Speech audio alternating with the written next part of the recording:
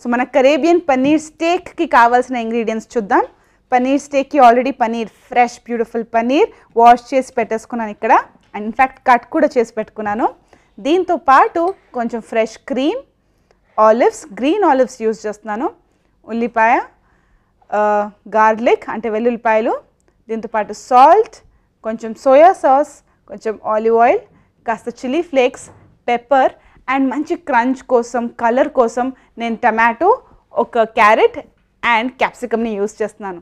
So procedure start చేసేద్దాం. మనం పన్నీర్ చాలా టెండర్ అండ్ సాఫ్ట్గా ఉంటుంది కాబట్టి దీని మ్యారినేషన్ ప్రొసీజర్ కూడా చాలా సింపుల్గా ఈజీగా ఉంటుంది.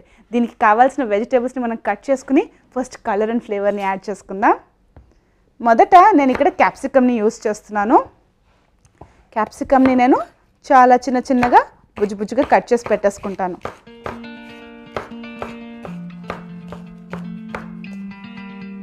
ఓకే, దీన్ని కూడా మనం కట్ చేసేసుకుందాం.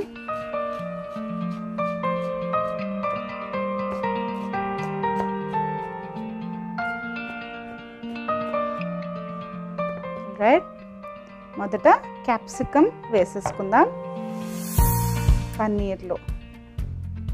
ఓకే, ఎస్, మీకు చూపించడం మర్చిపోయాను.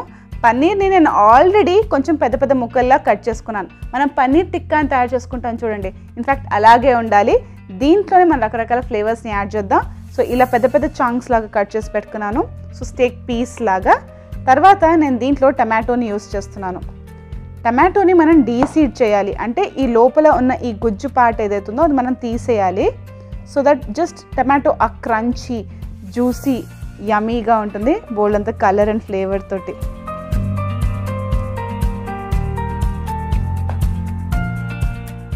దీన్ని కూడా మనం డైరెక్ట్గానే తీసేద్దాం.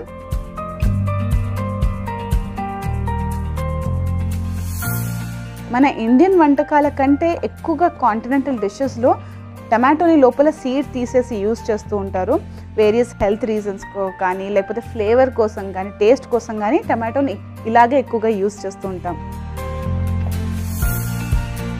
తర్వాత టమాటోని వేసేసుకుందాం. తర్వాత నేను దీంట్లో వెల్లుల్లిపాయలని యూజ్ చేస్తున్నాను. దీన్ని లైట్గా మనం ఎప్పటిలాగే కొంచెం క్రష్ చేసుకుందాం. ఓకే, ఇలా క్రష్ చేసుకోవడంతో ఈ చిన్న చిన్న బిట్స్ ఏవైతే ఉన్నాయో అది ఫ్రై అయిన తర్వాత చాలా టేస్టీగా ఉంటుంది అండ్ క్రంచీగా కూడా ఉంటుంది. తర్వాత నేను దీంట్లో ఉల్లిపాయని యూజ్ చేస్తున్నాను. వెల్లుల్లిపాయల తర్వాత దీన్ని కూడా మనం చిన్న చిన్నగా కట్ చేసుకుందాం.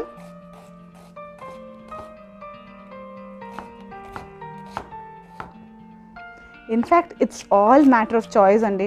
ఒకవేళ మీరు కొంచెం పెద్ద పెద్దగా కట్ చేసుకుని దానికి ఫ్లేవర్ రావాలి అని అనుకుంటే అలా కూడా కట్ చేసుకోవచ్చు, లేకపోతే నేను కట్ చేసుకున్న దానికంటే ఇంకా బుజ్జిగా కట్ చేసుకోవచ్చు, just nice strong pasty taste కోసం. సో అలా కూడా వాడుకోవచ్చు, ఇలా కూడా యూస్ చేయొచ్చు. సో ఎస్, కావాల్సిన వెజిటేబుల్స్ అన్నీ కట్ చేసేసుకున్నాం కదా. దీంట్లో మనం ఇప్పుడు రకరకాల ఫ్లేవర్స్ అండ్ సీజనింగ్ అండ్ లవ్ని యాడ్ చేద్దాం. దీంట్లో ఫస్ట్ నేను వేసుకుంటున్నాను కాస్త ఉప్పుని, ఆఫ్ సాల్ట్. తర్వాత ఉప్పు బెస్ట్ ఫ్రెండ్, కొంచెం పెప్పర్,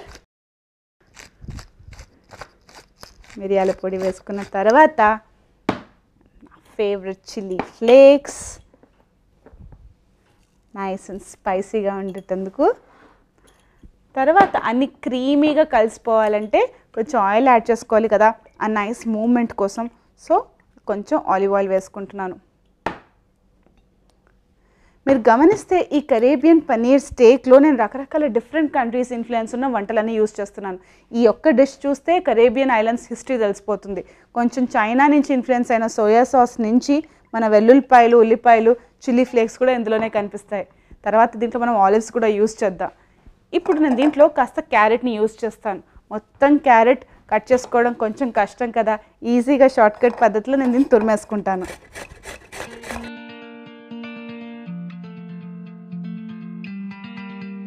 ఓకే, సరిపోతుంది. Just light colour and carrot taste కోసం ఇది వేసేసుకున్నాం కదా, కనిపెట్టేసుకుందాం. ఇప్పుడు మనం దీన్ని మిక్స్ చేసేసుకుందాం.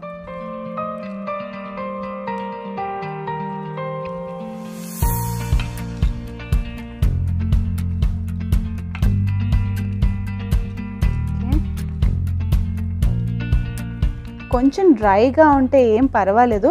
పన్నీర్లో కొంచెం ఆయిల్స్ ఉంటాయి కదా, ఇది మనం ఫ్రై చేసేటప్పుడు అవి కూడా రిలీజ్ అవుతాయి, కాస్త సాఫ్ట్ టెండర్గా అవుతుంది. అండ్ వెజిటేబుల్స్లో ఉన్న వాటర్ కూడా రిలీజ్ అయ్యి మొత్తం ఈజీగా కుక్ అయిపోతుందిలేండి.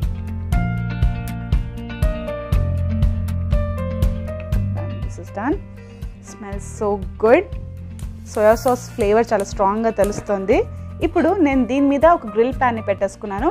ఈ లైన్స్ వల్ల పర్ఫెక్ట్ స్టీక్ లుక్ వస్తుంది అండ్ ఫ్లేవర్ కూడా వస్తుంది. సో దీని మీద మనం కొంచెం ఆలివ్ ఆయిల్ వేసేసుకుందాం. కొంచెం కాదు, బాగానే వేసుకున్నాను. This is done. దీన్ని మనం ఫస్ట్ వేడవనిద్దాం. చాలా హాట్గా ఉంటే ఏమవుతుందంటే పన్నీర్ వేసుకున్న వెంటనే సిజిల్ అయ్యి దాని మీద వెంటనే ఆ లైన్స్ ఫామ్ అవుతాయి. అందుకని ఒక 2 నిమిషాలు ఓపిక్గా వెయిట్ చేసి దీన్ని వేడవనిద్దాం.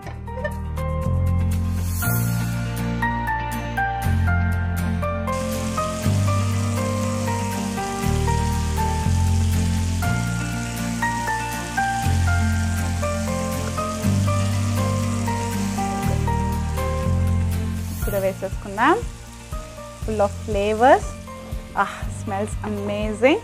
ఇప్పుడు ఈ సెంట్కి ఇంకా కొంచెం సెంట్ యాడ్ చేయడానికి నేను కొంచెం సెలరీ ముక్కని యూజ్ చేస్తున్నాను. ఇందులో సెలరీ ఇలాగే డైరెక్ట్గా యూజ్ చేద్దాం. ఎందుకు అంటే ఇక్కడ మనం తీసిన పన్నీర్లోంచి జ్యూసెస్ కానీ వెజిటేబుల్స్లో ఉన్న బ్యూటిఫుల్ వాటర్ కానీ అన్నీ వచ్చేసి ఆయిల్తో కలిసిపోతాయి కదా, అక్కడే ఈ సెలరీ ముక్కను కూడా వేసేసాం అనుకోండి, దీని ఫ్లేవర్ కూడా పూర్తిగా దీంట్లో కలిసిపోతుంది.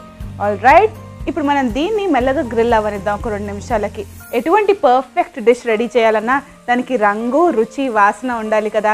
రంగు చూస్తే సూపర్గా ఉంది, టేస్ట్ మనం తర్వాత చూద్దాం.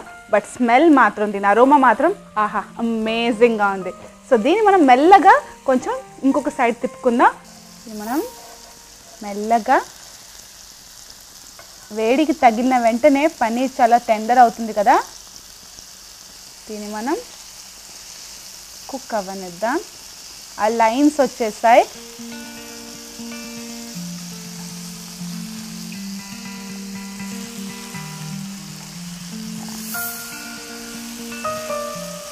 చాలా మెల్లగా సున్నితంగా ఈ పన్నీర్ని మనం తిప్పేసుకున్నాం కదా ఇంకొక సైడ్ కూడా. ఈ ఫ్లేవర్స్లో ఈ వెజిటేబుల్స్ కూడా కుక్ అయిపోతాయి. ఓల్డ్ అండ్ సార్లు ఈరోజు నేను ఫ్లేవర్స్ అనేసాను, దీన్ని టేస్ట్ చేశాక మీరు అదే అంటారు. ఇంకొక సైడ్ కూడా మనం దీన్ని పర్ఫెక్ట్గా ఫ్రై చేసేసుకుందాం.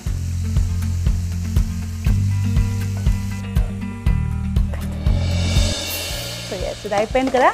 ఫైనల్ ఐలాండ్ కరేబియన్ టచ్ దీనికి యాడ్ చేద్దాం. ఇలా స్పైస్ యాడ్ చేసినా కూడా దీనికి లాస్ట్గా ఒక షాక్ ఇచ్చి ఒక సర్ప్రైజ్ ఎలిమెంట్ క్రీమ్ ఇందులో వేద్దాం. క్రీమ్ ముందెందుకు వేసుకోలేదు అంటే క్రీమ్ కుక్ అయిపోతే అది కర్డిల్ అయిపోతుంది కదా, దాని ఫ్లేవర్ ఇంత ఫ్రెష్గా ఉండదు కాబట్టి లాస్ట్కి వేసుకున్నాం. దీంట్లో నేను వేసుకుంటున్నాను ఆలివ్స్ని కూడా లైట్గా క్రష్ చేసి. Perfect, this is good. మనం దీన్ని ఒక 1 to 2 minutes కుక్ అవ్వనిద్దాం. తీసేసి ప్లేటింగ్ చేసి టేస్ట్ చేసేద్దాం.